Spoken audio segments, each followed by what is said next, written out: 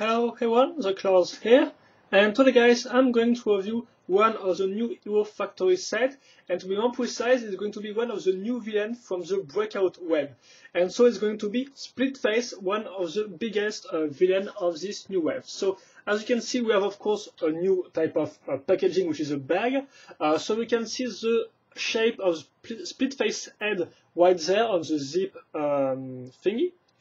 The Lego Hero Factory logo up there, and of course Splitface in all its glory, and as you can see on the back you have the space landscape, and is followed by Surge right there, which is his enemy, if I can say so. Then you have also the 300 game points put once again stressed out, if I can say so. So you can access these points by entering the code behind a hero core. So for example, you will have even a hero core with the villain, even if the hero core itself is not used on the villain, if I can say so.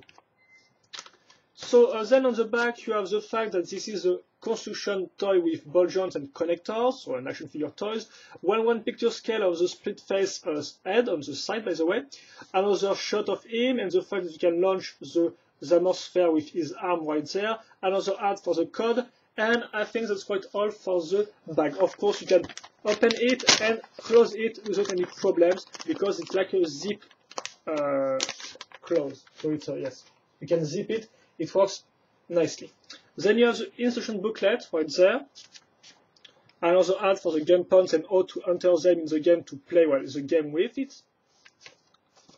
Then you have the instructions, 15 steps, parts list, combiner model with Surge, another nice picture of Surge versus Splitface, and the win page. So first, let's talk about the new parts or recolors in this set. And so, we're going to begin with the front armor, which is a nicely printed part. So Splitface obviously is one side metal and the other side is more like organic, so red, if I can say so. So here you have really a beautiful print, as you can see, with lots of details and really nice. So of course, new armor with 4 ports of connection and a connector on the back. So really looking good. Then you have the new launcher part, which is kind of like the old Tornax launcher piece, but smaller and with just one axle hole. Then you have one of the new armor part, which is really which got a nice rounded shape, as you can see. So it really looks good in my opinion. 2 points of connection, and it's really nice. So you have 3 of them in red in this set, and it's the only set to have them in red. And finally you have the helmet, which is in fact in two parts. So you can see we have 2 types of faces, if I can say so. You have the points of connection right there, and so we have a second part, but this time in dark metal. So it's the same thing, and you can link them. So obviously the 2 sides are both different, and in fact you can't have both the same faces on the same side, if I can say so. And so now we just have 2 new parts to talk about, but I'm going to show them on the frame. So here is the frame. And so the 2 remaining parts are first the Glatorian head, which comes in a new transparent green, which really looks good in my opinion. Really better than the old transparent green, it really looks nice. And the last recolor is the 2.0 foot, but in dark metal, which looks once again pretty nice, but you just have one of them.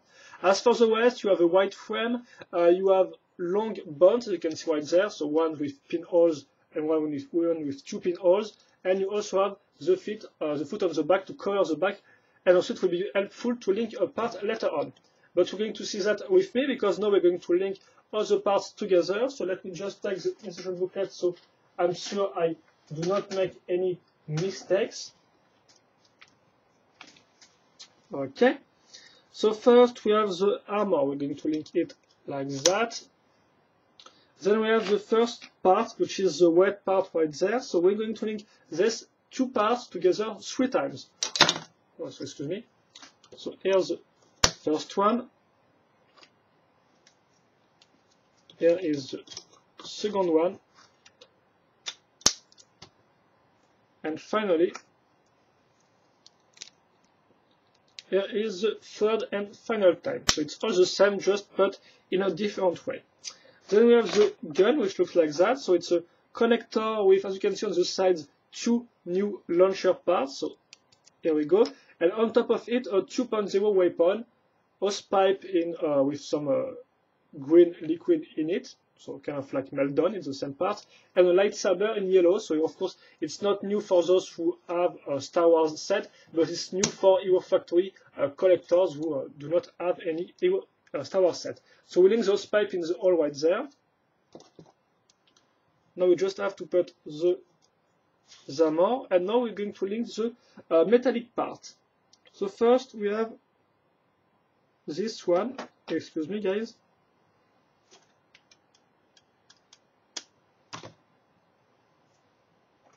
Then this armor on the side.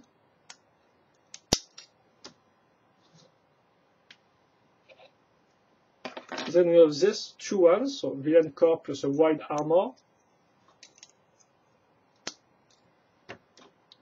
And finally we have the, excuse me, the arm. So we have this type of 2.0 weapons once again, but it's blades this time. They are also linked on a connector. And as you can see on the third axle hole of the connector, we're going to link some axle of 3 plus studs, which is going to block, excuse me, a ball joint. The ball joint will be helpful to link another part, which is in fact the same as this one. Here we go, and we're going to link this like that. So now I just have to link the helmet, I can say so. So it's Splitface.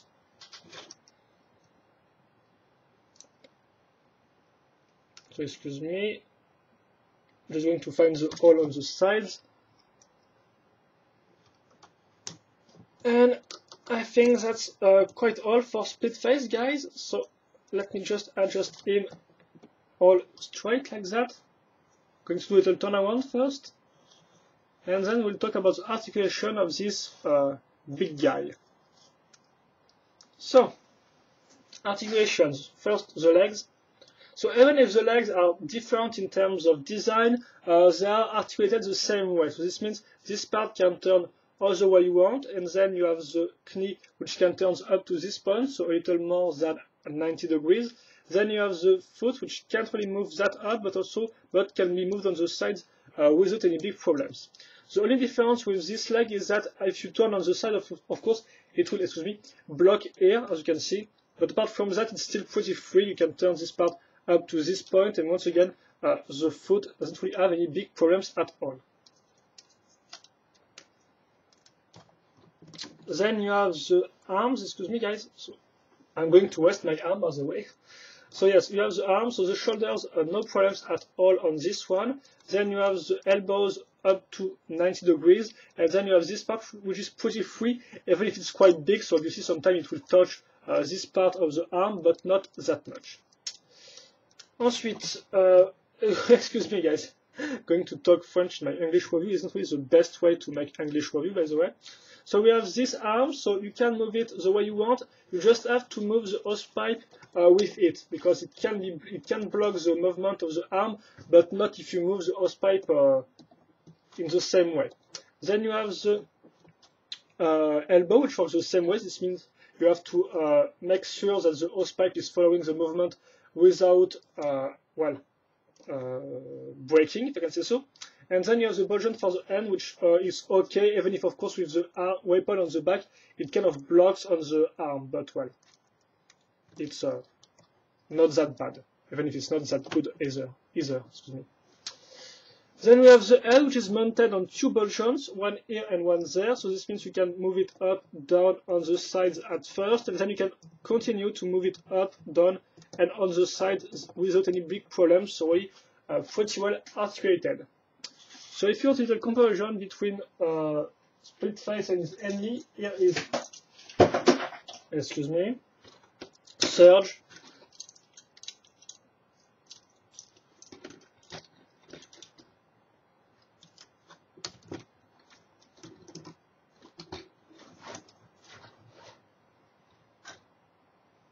Here we go, you have the difference between the two guys. So as you can see, there is a little difference in terms of size, which is pretty nice in my opinion. And so now it's time to, do a sum up about Splitface, so I'm maybe going to do a little pause if I can make one which looks nice. Now I have a little hard time to make nice pose, I think, this in the last reviews. So Splitface in terms of colors, well, it's quite simple because the colors is one of the main point of of the set, whereas the fact that it is split in half. Excuse me, guys. There we go, split in half. But apart from that, well, the two colors looks really good together. So you have silver, well, dark metal, and red. So it looks good. There is no big problems in terms of color scheme. It's really nice, and it's really it's looking good. That's all. Looking good. Then you have the parts selection, which is pretty good in my opinion. Well, in terms of new parts, you don't really have that tons of new parts, but still you have 3 parts like that. For example, you have the head, which is pretty cool in the new transparent color. Of course, you have the helmet, which is really a nice idea. You have 2 parts like that if you like these big bulky parts in dark metal. So yeah, overall it's a pretty good part selection. Maybe not the best because, well, it doesn't really have enough new parts in my opinion, or new colors, but well, at least I think it works well, and you really have some big parts to make some type of specific mark, so it can, I think, it can be pretty useful.